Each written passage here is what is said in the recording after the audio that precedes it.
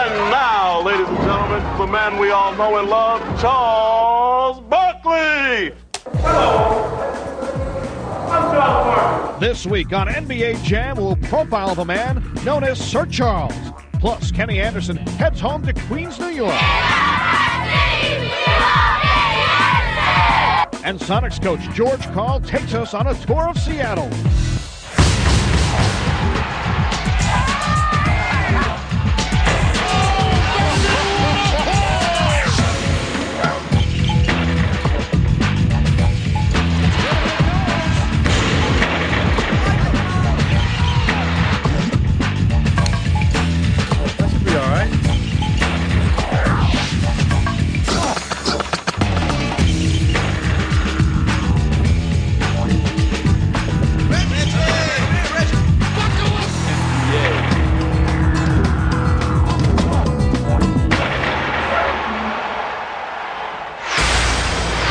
Spotlight, we trace the career of one of the NBA's all-time greats, Charles Barkley. I started playing basketball when I was 9. Between my junior year and senior year in high school, I went from 5'10" to 6'4". And that was really when the big change came. Hello, I'm Charles Barkley. I love the way you walk. I love the way you talk. Get out of the way, little fella. Barkley broke into the NBA in 1984 with the Philadelphia 76ers. And in his rookie season, he had one important question on his mind. The only thing I was concerned about was, should I call Dr. J, or Mr. Irving, or Julius? I knew basketball would take care of itself, because at that time I had confidence in my ability. But it wasn't just his talent on the court that made Charles popular with the fans. It was also his unique personality. A different guy. The word entertainer fits Charles Barkley. One career highlight came in 1992 with the Dream Team in Barcelona. It was like traveling with, I guess, the Beatles. You know, that stuff you see on TV, where there's thousands and thousands of people waiting all the time. It was unbelievable. I'm in the Olympics. I wanted to see it. Sometimes I dream that he is me. I just want to be like Mike. See, the Dream Team's in a class of their own. I think there was never really any doubt we were going to win the gold medal. We took the gold medal for granted, but the whole Olympic experience was just fun for me. He carried that winning attitude with him to Phoenix, where in 1993, he led the Suns on a ride all the way to the NBA Finals. It was just an unbelievable feeling. It's just fun when you win. It's that simple.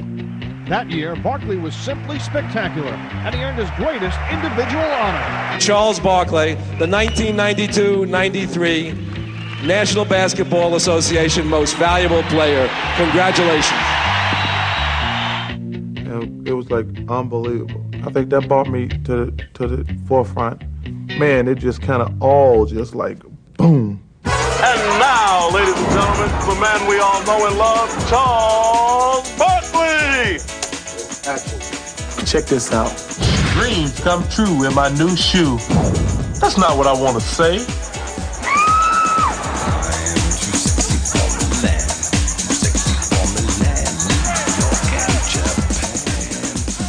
I've been to Germany, Italy, Spain, France, and it's Japan. And it's unbelievable how popular you are in those countries. Last season, he arrived at a new destination, Houston, as he was traded to the Rockets. You know, I'm just glad to be in a situation where a team wants me, and I'm looking forward to it. I think we'll have a good team. Hey, how do you feel to be Kenny Gaines? It feels pretty good. Charles is having a great time in Houston, where he has a chance to win his first NBA title. And with teammates like Clyde Drexler and Akeem Olajuwon, Barkley feels this could finally be his year. That's the only thing that drives me is the opportunity to win the World Championship. I think if we're going to win it, we're going to have to win it this year. 5 seconds left. Somebody got to be the hero. Might as well be me. 4, 3. Barkley says, I want to hit another 3. Oh, my goodness! Charles Barkley! That's it. Simple. With Christmas time upon us, NBA players are doing their part to spread some holiday cheer, as you'll see in this edition of Total NBA. Jingle bells, jingle bells, jingle all the way. Oh, what fun it is to ride in a one-horse open sleigh. Hey! In Los Angeles, homeless girls and boys were treated to a holiday party by members of the Lakers. This is a wonderful time. You know, I got all the time in the world. You know, just came out of practice, so I got a lot of time to give. So why not share with those who are less fortunate? Merry Christmas. That's the best part. Hi, guys. Fans in Vancouver traded toys for autographs in order to meet some of their favorite Grizzlies. A lot of kids are not as fortunate as, you know, some of our kids. It gives, you know, kids a chance to get toys on Christmas. It's great for our players to spend time and interact with the kids, especially around Christmas time, because Christmas is for the kids. Come on. Jingle bells, jingle all the way. Antoine Carr serenaded the kids at a Salt Lake City hospital when the Jazz came to visit. You realize how fortunate you are that your child has his or her health. You also ask God to look out for these kids and their parents and their family to have a good Christmas and a good life. The Magic went on their annual holiday caravan, visiting hospitals and community centers. So I want to sit around and I want to try to get to know that particular child and try to make them smile. You know, that's what Christmas and giving is all about. You know who's all here today? The New Jersey Nets. We come to kick all you guys into the Christmas spirit, man. The Nets showed their holiday cheer by singing along with kids at a local hospital. The reason for the holiday season was giving, and you know, to be able to come down to a hospital and make a few kids happy means a lot to me.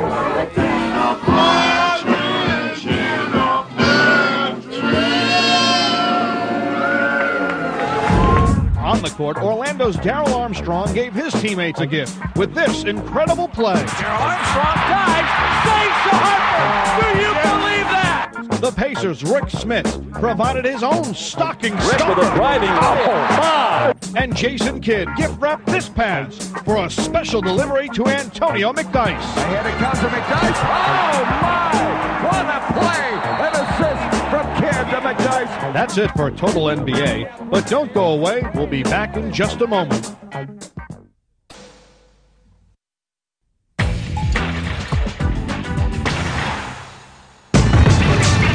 Look at the NBA's leading shot blocker who's found a home in Dallas. Here's Maverick center Shawn Bradley in NBA shorts. Hi, my name is Shawn Bradley, and I play center for the Dallas Mavericks. Here come the Mavs. Shawn Bradley. Again, Bradley. All right, big fella. I don't want to change my height for anything. I love being 7'6". It's funny, because I was telling someone the other day, they said, well, when did you get to be 7'6"? I said, well, I got to be 7'6" between my junior and senior year in high school when I was 17 years old. I said, you mean you stopped growing when you were 17? I thought, you know, I feel ripped off. Most people grow to their 21. I'm happy with it, though. Baker operating now against Bradley. Baker goes to the hoop. Bradley a block. Baker again. And Bradley caused him to shoot that one awkwardly. Oh, I love blocking shots. I do. Blocked away by Bradley. He's there. I'd rather block it and get it so we can get it back. But every once in a while, you know, you do get one that goes out to the third or fourth row, and that makes you feel pretty good. Gets you pumped up. With the left hand, the big guy. My favorite thing is to block a shot, grab the rebound, kick it out to my point guard, and have him hit a cutting guard, go into the basket, and have a dunk on the other end. I think that's one of the most exciting things for me. Mavericks on the move. Here's Finley, strong to the hoop for the hammer. As a shot blocker, I can see in a player's eyes when he thinks I'm going to block it. What a presence by Shawn Bradley. There was one block, I think on Sharif, where I had him far enough under the basket. All I had to do was put my hands up. I didn't have to move at all. Shot it right into my hand and pinned it against the backboard. Another time I remember Stark strode baseline and was doing one of his patented baseline dunks. And I just happened to barely reach my hand across and cup the ball. And that was kind of a fun one. But I blocked so many, it's hard to remember them all. Hey, hit it! Shawn Bradley interview, take 4. Here's Bradley, spins baseline. Oh, nice move. How about that shot? My style of play would be more finesse. Someone that can run the floor unlike most 7'6" people. Hey, Bradley jumps out and knocks it loose. Check this out, Shawn Bradley. Every now and then when I've got someone on me that I know I can face up and take to the basket, I don't mind doing that once in a while. The two centers going toe-to-toe. Shawn Bradley! Wow. As long as I can continue to improve, that's what my goal is. I need to score more and rebound more and stay consistent with the block shots and anchoring the defense.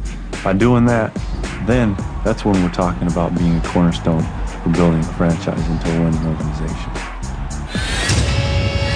Next, we go on the scene with Portland Trailblazer star Kenny Anderson as he returns to his old neighborhood in New York City.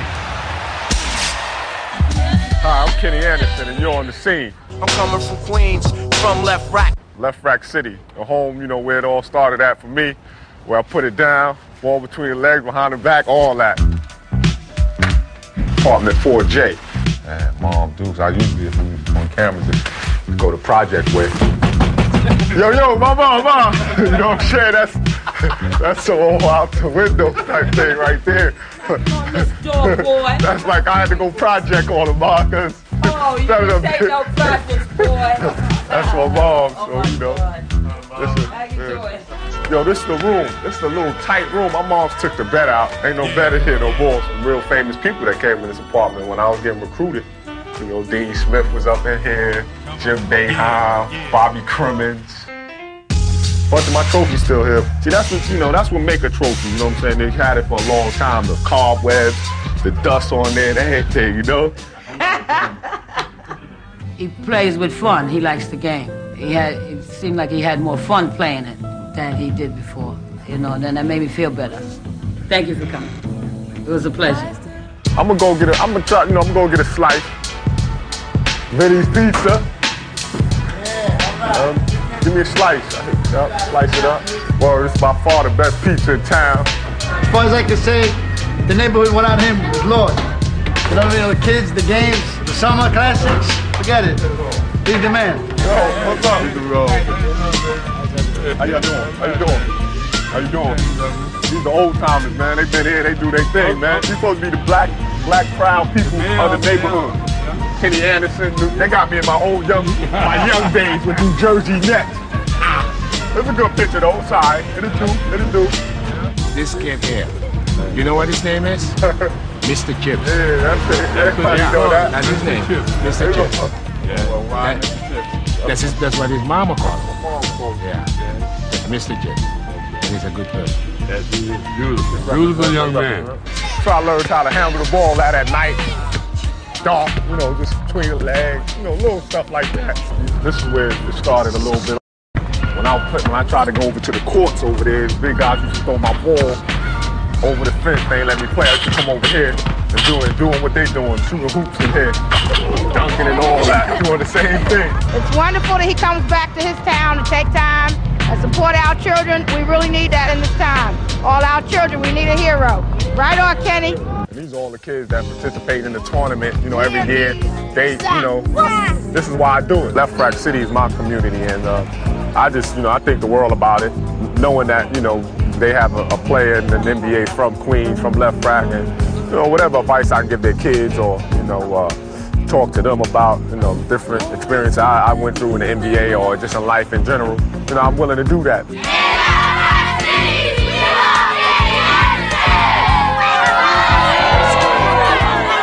There's much more to come on NBA Jam, so stay tuned. We'll be right back.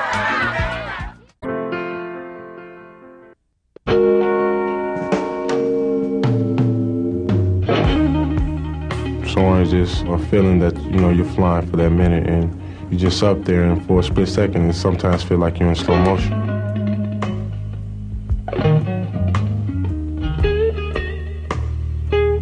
When I really feel it and I really get a good lift, sometimes I can see the rim to the side of me, and once you're up there, you just throw it down.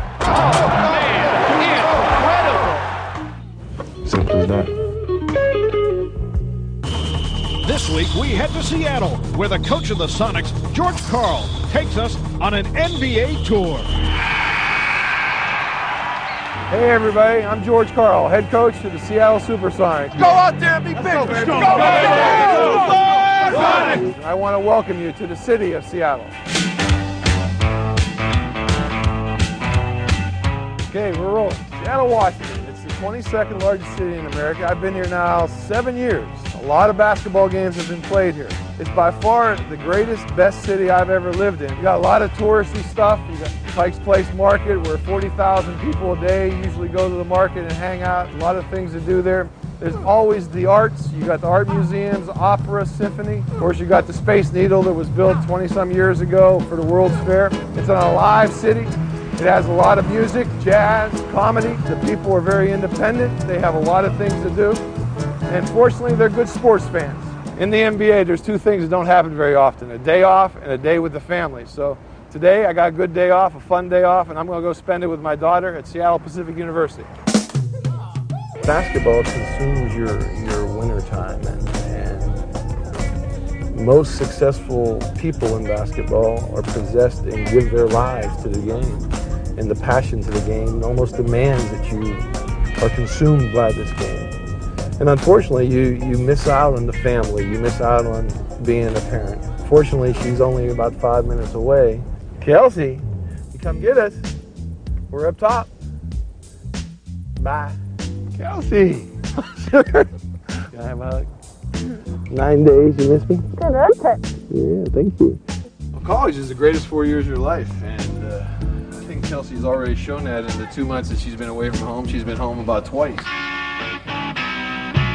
This is really messy, sister. I told you it was messy. That was the greatest 4 years of my life. Your printer's this good?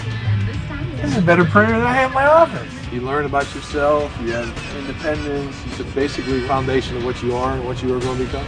This is my favorite little girl. Little girl. Okay, you gonna come by the house later? Yeah. Okay, I'll see you. Bye. Love you. Well, here we got some sunshine finally. A day in Seattle usually starts with clouds, and then some rain, and now you're happy you got some sunshine. It's time for me to head on out, and I hope you enjoyed Seattle. It's my town, it's a great town. If you come see us, come see the Sonics play, and look us up. Take care. Coming up in our Jam of the Week, we'll feature the greatest NBA players of all time. Talk about focus and intensity. Send it home. And we'll profile Lindsey Hunter, who's emerged as a young star for the Detroit Pistons. I'm very confident in my abilities, and I work very hard at what I do. In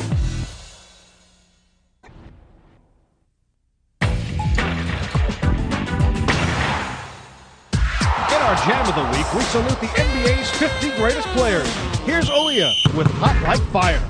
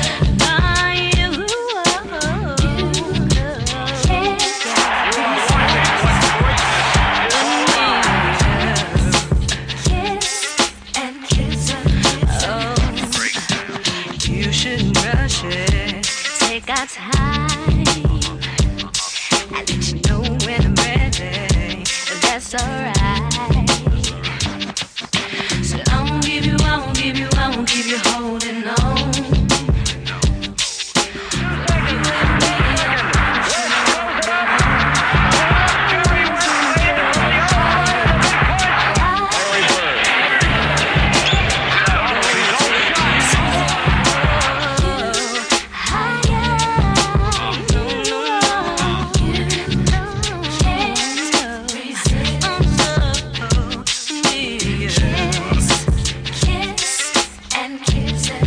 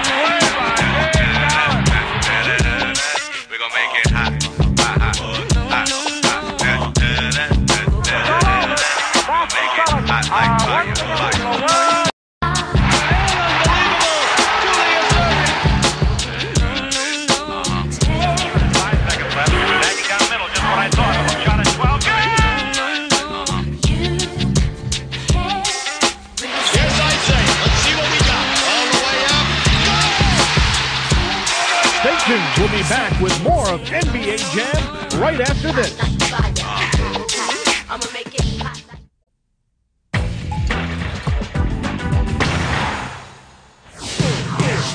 Now in his 5th season, guard Lindsey Hunter has been a driving force for the Pistons, and here's a closer look at Detroit's young star. You got the ability to do this and don't hold back. Don't let people harness your game or whatever. You should always, you know, do what you can do, and then that'll bring out everything in you. So I try not to, you know, be reluctant to do anything on the court. I try to be comfortable and relaxed and everything, and it's worked out for me, I think.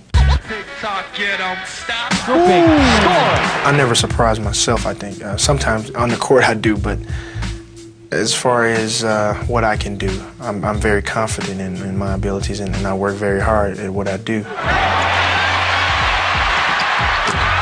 So, you know, I have higher expectations of myself than others. So, you know, the things I do, I think is just normal. You know, I expect to do more.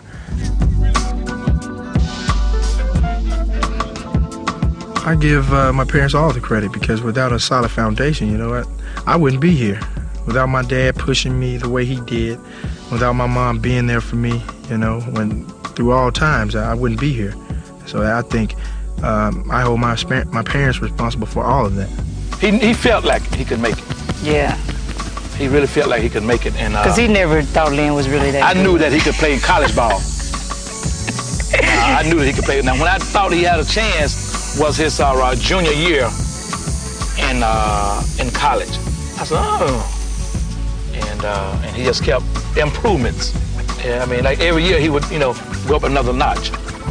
And that's when I said, oh, son, you keep improving like that, you know, the sky's the limit. Tick-tock, you don't stop. Watch this pick and roll. Here you go, here you go. Good pass, look at that. I love that.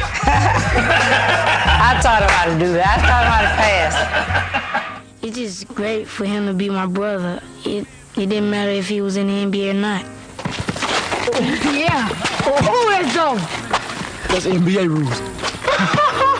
Good. Oh, that's why I'm the bigger brother and you're the little brother. I'm here to instruct you, son. I don't think I'll ever just be satisfied with the success I have achieved so far. I want to go as far as my body will take me, or as far as my skills will take me. And hopefully that's a long ways, but I'll work until I can just really achieve everything I ever dreamed of. You know, and I think when guys get caught up in what they have done and stop working, you know, that really sets you back. And that's one thing I'll concentrate on, is continue to work hard and keep that work ethic going for me, because that's one thing that you can't replace. That's it for this week's